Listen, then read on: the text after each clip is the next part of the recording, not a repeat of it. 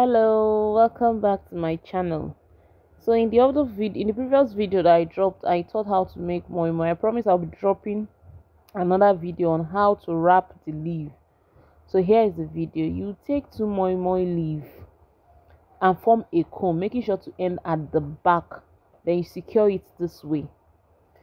Open it up to make sure there's enough space for your moi-moi to go in.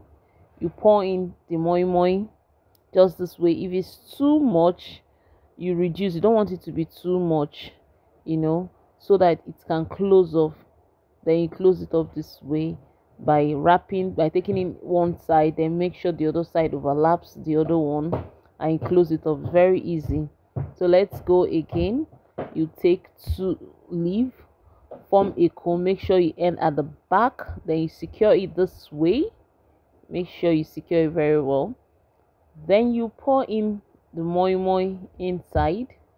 Add in whatever thing you want to add, if any. Then you close it up. Make sure you take in one side first and make sure the other one overlaps it. Yes, just this way, and close it off. And just, it's very easy thing. So you mustn't use two leaves. You could use one if the leaf is wide enough. You could use one. There's sometimes the leaves are very broad enough. You don't need to. You're using two because maybe the leaf is not too wide, so you use another one to support it. So it's two, and you don't place the two of it together. Like you put it in a slant. It has to be slanted. Like one overlaps the other one. When you're taking the two leaf, make sure that they are not on the same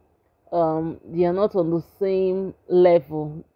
You make sure it's slanted. The one you'll be placing on the one on top, the one you'll be placing on the one under, make sure you slant it in a way, because so that it will give you room to wrap the moi-moi very well, so it will wrap well.